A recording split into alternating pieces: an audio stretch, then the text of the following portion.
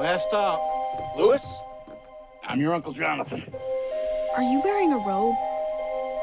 It's a kimono. Here we are. Home sweet home.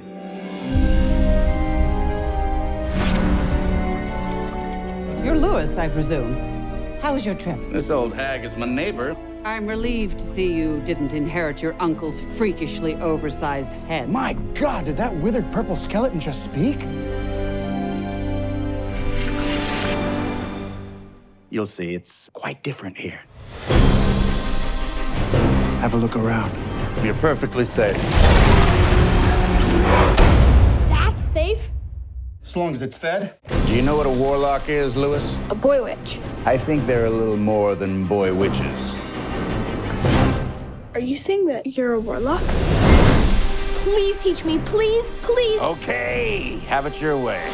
I can give you the right books, teach you the right spells, but that last 1%, that's up to you.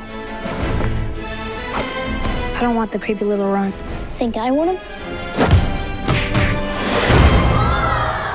Lucky shot. You've told Louis everything?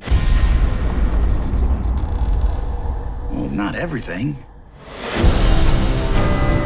Do you hear the ticking, ticking, ticking? This house used to be owned by another warlock. He's very wicked, very powerful. He left a hidden clock in the walls. We don't know what it does, except something horrible.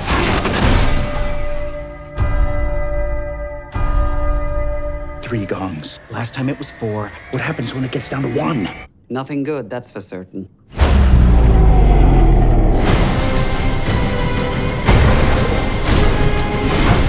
We have to destroy the clock. So creepy. You can't do this alone. I can help you. You want to see some real magic? I'll show you.